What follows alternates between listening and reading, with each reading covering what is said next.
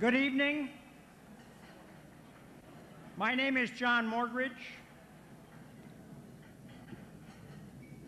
I'd like first to have a little additional round of applause for the talisman.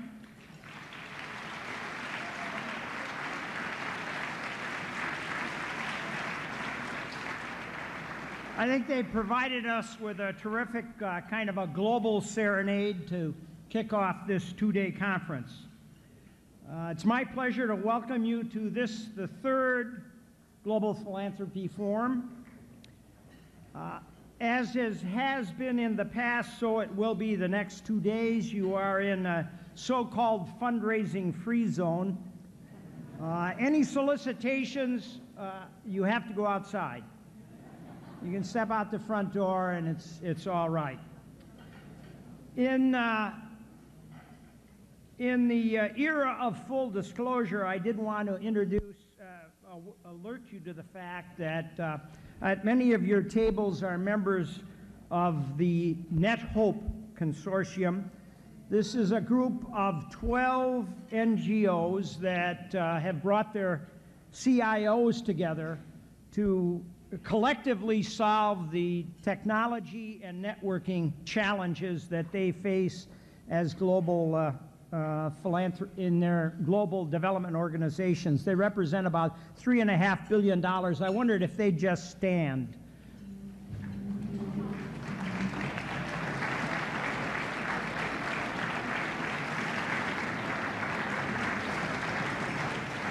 The purpose of this meeting, as it has in the past, has been a chance to share ideas, best practices, successes and failures, and to discover ways to be more strategic in your giving. It is an opportunity to meet people who have the similar goals, but perhaps have different perspectives. And it is an opportunity to build new partnerships among us. We have people to thank for making these 2 days what we hope they will be, and I'm sure they will based on the last two conferences. First off, most of the panelists will be spending the full 2 days with us, volunteering their time and their efforts, their resources. They will share their strategies with you.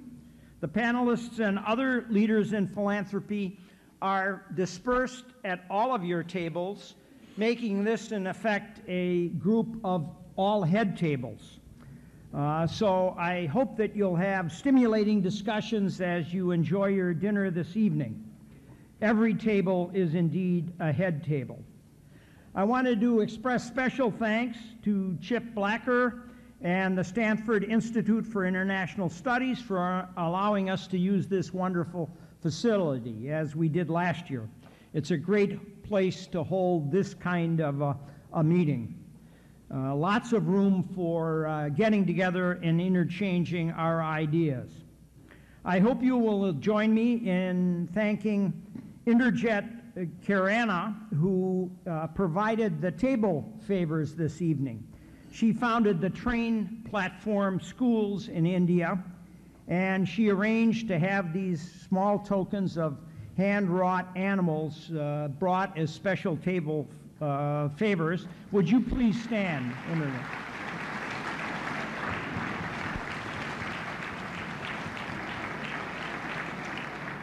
Right over here. Thank you very much.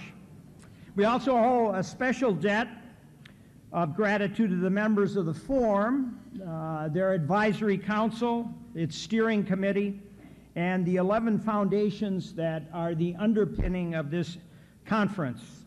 They have allowed the GPF to evaluate its progress and to lay its course for the future.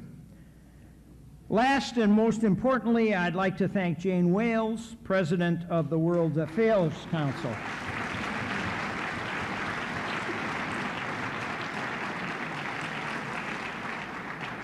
Jane, as many of you know, is the managing partner for the Global Philanthropy Forum. She and her team have shaped its strategy, have recruited the many speakers, the excellent speakers that we're going to hear over the next couple of days, and have worked with the steering committee to design this very unique program. So I'd like to ask her to come up and tell us what we can expect in the next 2 days, what's ahead, and why. Jane?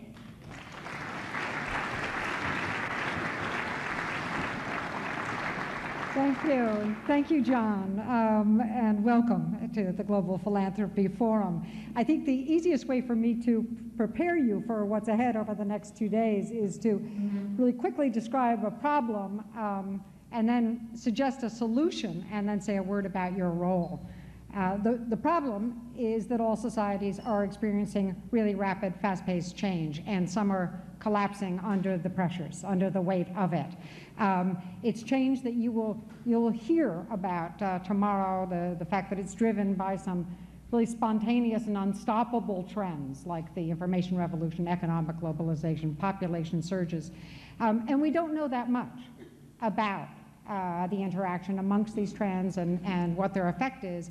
But we do know that dislocations are occurring. We do know that inequities have emerged, and we do know that a new set of dangers face us, like terrorism, like emerging infectious diseases, like environmental degradation, climate change, state failure. And these are dangers that no single state, no single society, no individual can solve alone. That's the problem. Here's the solution. Just as those trends are kicking up a new set of dangers, they're also empowering a new set of actors. And you're going to meet many of these ingenious new actors in the next 2 days. But they include not only extraordinary individuals, but the NGOs that they form and found and join. They include resourceful private sector corporations, and they include emerging states as well. And in each case, for all of these new actors, the information revolution and the global economy have extended their reach and very much enhanced their role. And so I guess our thought was that if we are, and most importantly, I should say, it's created a new imperative for collaboration among them. And our thinking was that if we are to match the power of the solution to the size of the problem, we would have to be talking about partnerships, that partnerships is the only way to get from here to there, that we'll have to learn how to combine, to form alliances, to share risk, to share responsibility, and to collaborate in the peaceful management of change. So over the next 2 days, what you will hear about is successful partnerships of this sort that have emerged, partnerships in which you see the leadership, very fluid management, in which leadership will shift from one actor to the other according to the task at hand.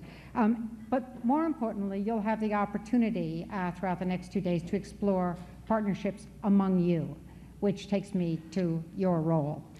We're going to ask that you work to erase the barriers between teacher and student, to erase the barrier between speaker and audience, to imagine new alliances, to find new allies, and to begin the sort of slow but rewarding process of forming new partnerships and refining your strategies so that you can achieve these bold goals that you have. Now, what we'll do is that we will introduce you to each other so you can share best practices and lessons learned. We'll introduce you to foundation leaders who've got their own theory of change, their own track record, their own means of measuring impact. We'll introduce you to heads of regranting organizations who not only have tested strategies that you can then follow, but they offer an easy means of, easy vehicles for giving. And then finally, we will introduce you to agents of change who can provide practical guidance on what it takes to get the job done. So we're going to ask that tonight and in the 2 days ahead that you will turn your tables into your own village green, that you will start teaching, that you will start networking, you'll start learning, you will meet people that you haven't met before. Try to sit next to someone you don't know and get to know them. And thank you so much for being a part of us. After our meal, Paul Brest, the president of the Hewlett Foundation, will introduce our keynote speaker. So until then, enjoy one another's company.